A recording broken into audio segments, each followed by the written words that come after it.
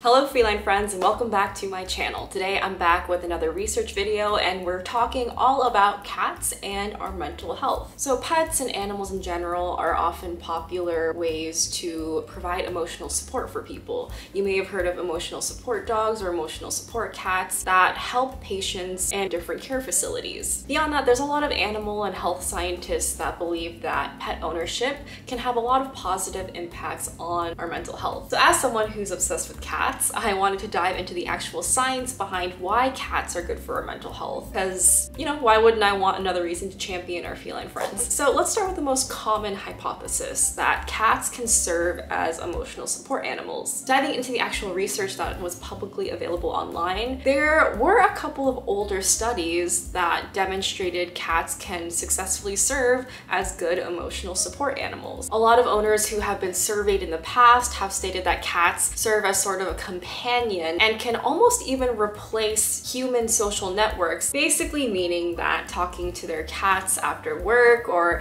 when they're upset served as enough emotional connection for them where they didn't even feel the need to talk to other humans. That being said, everybody's different. Every person's different. If you're going through hard times in your lives or you don't have a strong bond with your cat, then of course the cat isn't going to serve that same level of emotional support as someone who does have a strong bond with their cat. Speaking of bonds, there were several studies that showed that having a close bond with your cat can be beneficial in reducing mental health risks and improving overall mental well-being. This was specifically shown true in teenage populations and older adults. There was one really interesting study where these researchers followed teenagers throughout the course of their life, and that study actually showed that teens who had a really strong bond or emotional attachment to a pet cat when they were younger had a reduced risk of anxiety and other mental health issues as they got older. For older adults who had a cat companion that they were emotionally bonded with, cat ownership actually showed to improve their overall well-being by providing a sense of companionship or a sense of purpose that they may have lost because of their age. While there wasn't a whole lot of research on this, the findings that are available do suggest for older adults, cat ownership might decrease their sense of loneliness and increase the amount of socialization that they might not get elsewhere. There were also studies showing that cats can boost our overall mood and improve our cognitive functioning, meaning that it can improve how well we talk, process information, and even our memory. There's also evidence that cats can help alleviate bad moods the same way that a reliable partner in our lives can. But this is most likely explained by the level of companionship between a human and their cat, meaning that the stronger your bond feels with your cat, the more likely it is that your cat can help you alleviate negative mood. In terms of memory and cognitive functioning, there are a couple studies that show that petting cats or even hearing cats can activate the prefrontal cortex. And because the prefrontal cortex is the part of the brain that's responsible for a lot of cognitive processing, like your memory and your speech, this is one potential way that cat ownership might benefit our overall executive functioning. So in summary, cats do appear to have a lot of potential benefits to people's mental health. But there are a lot of factors that play into why that may be,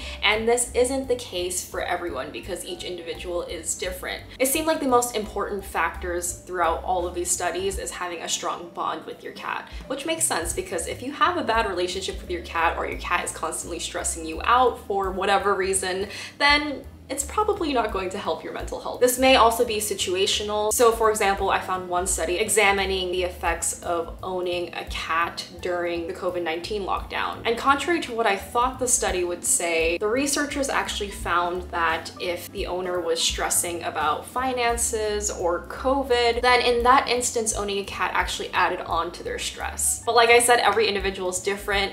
For me, I had gotten my previous cat during the COVID lockdown, and just anecdotally, personally, he helped so much with my mental health while I, was just locked in my apartment 24/7. So yeah, that pretty much sums up all of the available evidence that I was able to gather online. There wasn't a ton out there, but I hope this was helpful and interesting for you. If you enjoyed this video, don't forget to hit that like and subscribe button. And if you have any other cat-related topics that you want me to dive into the science on, let me know in the comments below. All right, take care everyone, and I'll see you next time. Bye!